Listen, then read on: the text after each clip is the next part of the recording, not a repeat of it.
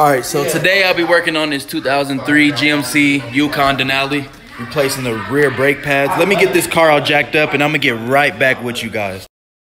Alright, so it is the next day. We are working on this same 03 Denali. It took so long because the customer had spline keys, kind of that looks like this. Takes this right here. It took us about a day to find this. No one had them. Went to Big O, they had them. What we're gonna do, you got two bolts. One right here, one right here. We're gonna take these both off. They look to be about a 13 or 12. So we're gonna go ahead and take these both off, remove this caliper, hang it up kind of right here, and I'm gonna get right back with you guys.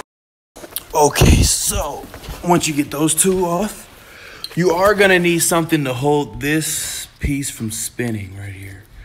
Cause once you're turning this with the 12 millimeter, it just spins. So grab you a 5/8 right there. I know you guys see that.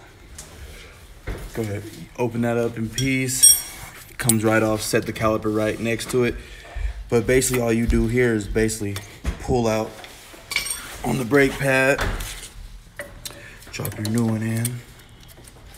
See his, they can come with brackets and stuff like that. Just like that. Don't forget to push your caliper back or else it will not go back on. But make sure you do that for the other side, and that's basically all you guys do. Hope you enjoyed the video and thanks for watching.